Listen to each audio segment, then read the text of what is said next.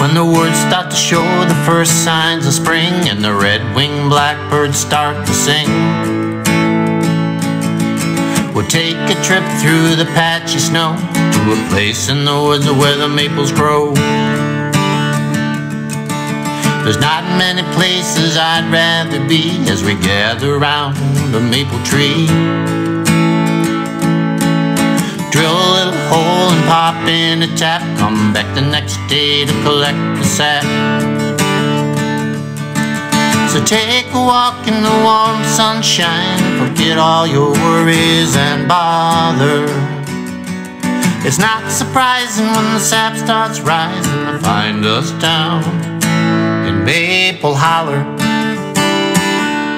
Hauling buckets and bags don't sound like fun, but it don't seem like toiling. We'll sing a little tune to the man in the moon as we watch the sap start boiling.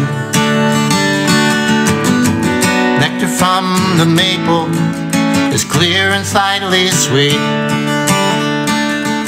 so give thanks to Mother Nature as she shares with us this treat. When the boiling is done from 40 to 1, the best part comes around. There's no time to be wasting, so we best get to tasting sweet syrup that's cold and brown. So take a walk in the warm sunshine, forget all your worries and bother.